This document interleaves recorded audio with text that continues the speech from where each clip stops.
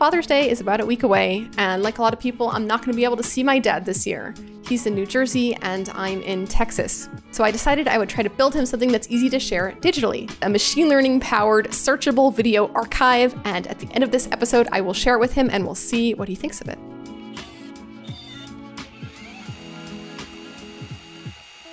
My dad has definitely always been the primary video man. My dad's first video was the day that I was born. So he has his camera on me in the bassinet and I'm looking very red and gooey. And then my mom has just given birth.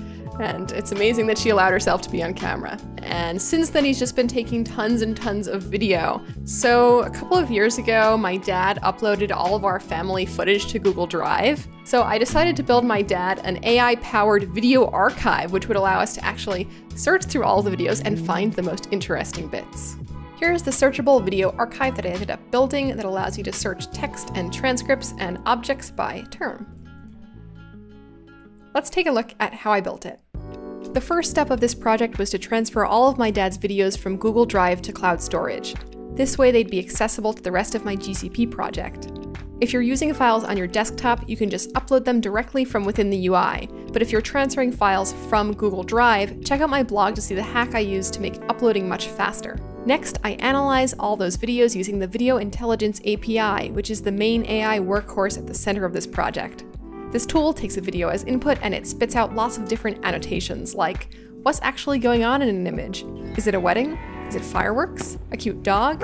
It uses computer vision to tag objects and events in videos. It also transcribes the audio track from videos so that we can later search by what people say. This is how I was able to search for my very first steps. That's Dale walking.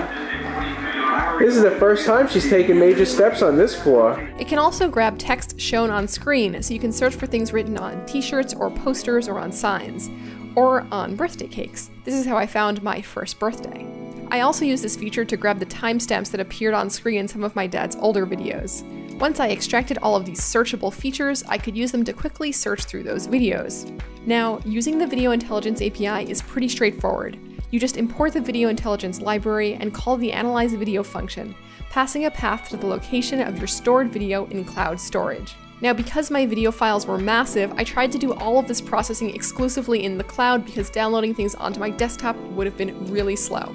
I chose an architecture that looked like this. First, like I showed you earlier, I uploaded my videos to a cloud storage bucket, which is like a folder in the cloud. I used uploading a video to trigger a cloud function. In that cloud function, I called the Video Intelligence API, which analyzed the uploaded video, and wrote the data to Firestore. Finally, I needed a way to quickly sort through all of this data. So for this, I used a handy, non-Google tool built by a company called Algolia. It's a search tool that lets you upload JSON and then offers an API to search through it quickly. It handles things like correcting for typos and finding the most relevant results. So that was pretty much how I built the backend. To build a front end or a user interface, I decided to learn how to use Flutter, which is a Google framework for building apps. And I built a Flutter web app, which looks like this.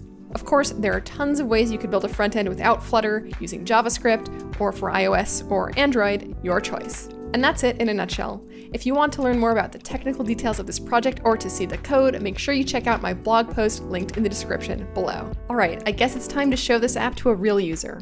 Let's show it to my dad. So, Dad, I built something for you for Father's Day, and I'm really excited and also really nervous to show you. Uh-oh. It's probably the most high-effort Father's Day gift I've ever worked on. Oh, look at all this. I see Scooter and Monticello, so I think I know where this is going. Oh, wow. Look at all this. Wow. I know all these pictures. So I took all of your video in Drive and I analyzed it with machine learning so that, first of all, I split all of your really long 2-hour clips into little chunks and I made them searchable. So in addition to these ones, Father's Day and Performance, you can search by anything that you want. That's interesting. So can I search for, let's say, we used to play ping pong. You think the ping pong table might show up? Yeah, try it.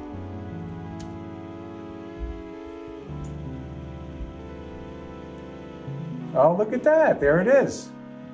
I remember when we bought your first bicycle, how excited you were. So how about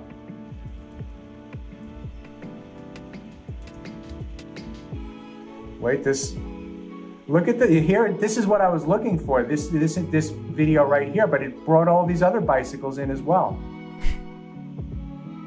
How neat. Every one of these pictures has the bike in it. But this is the specific one that I was looking at. So yeah, it would have definitely found it.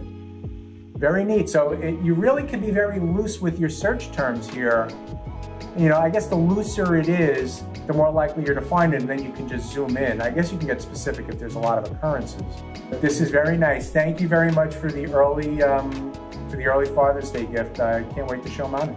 Of course, that's all I wanted to show you. Thanks for filming with us. Okay, so how do you need me to end this? Oh, I have an idea. Can you search for fade out? Oh yeah, I said that all the time. I think at the end of every video we said that. Let's see let's see how long this one is. Okay, I'm gonna fade out, Pussycat. No, we're not going goodbye. We're not? We're not. You sure? You sure we're not going goodbye?